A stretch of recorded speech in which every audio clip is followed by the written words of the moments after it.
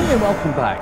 I wake up every morning reading the science news, and one of the intriguing things that has existed in science for many years is the thought experiment. Einstein did it, and look where it brought him.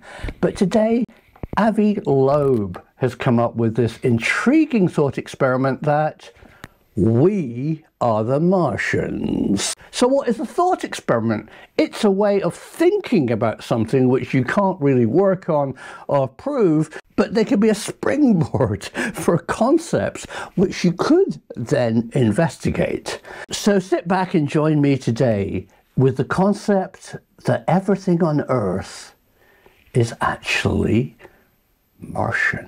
I think it's really intriguing that you can find bits of Mars here on Earth. Rocks that have been flung up into space from Mars have crossed over to Earth, re-entered our atmosphere, and are lying on the dirt. There are many examples like this bit of Mars here on Earth. So the concept of stuff flying from Mars to Earth is the first part of this intriguing puzzle. So allow me to take you back millions of years. There up in the night sky is this beautiful planet called Mars. Verdant, oxygen-rich atmosphere, liquid water, a haven of life. Plant life, single cell, and maybe multi-cell life existed on Mars many years ago. And then catastrophe happened. An incoming comet or multiple asteroids hit planet Mars and threw it all up into the air. The plant life, the complex life, the water, the rocks, the soil, the dirt, all made it up into space and headed towards planet Earth. So what was Earth like at the time? Well, this is fascinating.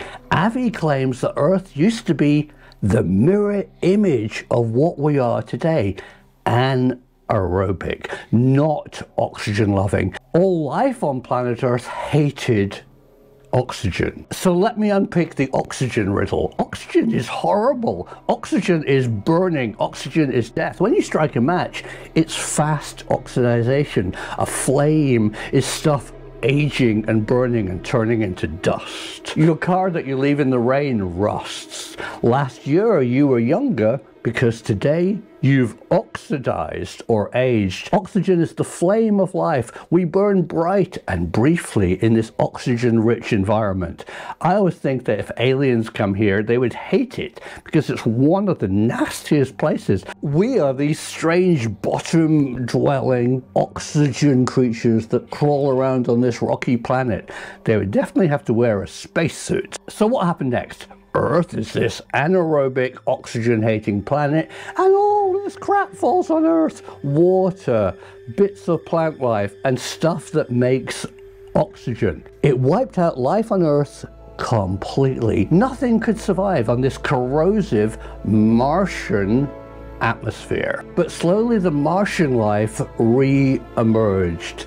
Single cells became multi-cell creatures, new plants emerged, produced more oxygen in our atmosphere, making it more and more like their ancient Mars. The single cell creatures became multi-cell, they became whatever, and then they ended up in a basement somewhere. They became us. So, because of a catastrophe on oxygen-rich Mars, anaerobic, oxygen-hating Earth became a mirror image of the planet Mars, and we are the Martians. Now, it's great, isn't it? I love this. Even Quatermass in the Pit thinks we are the Martians. I can't wait for the day that we find fossil evidence of life on Mars, and we need to find early fossil evidence here on Earth to show that Earthlings used to be anaerobic. And today, we are the same as the fossil that they will hopefully find any day now on Mars, because we are the Martians. Thank you, Avi. It's a great experiment. And to end, the classic Fermi paradox. Where is everybody? They're here. We are the aliens. Thanks for watching. peace, love, happiness in 2023. And remember, because of you, the truth is out there.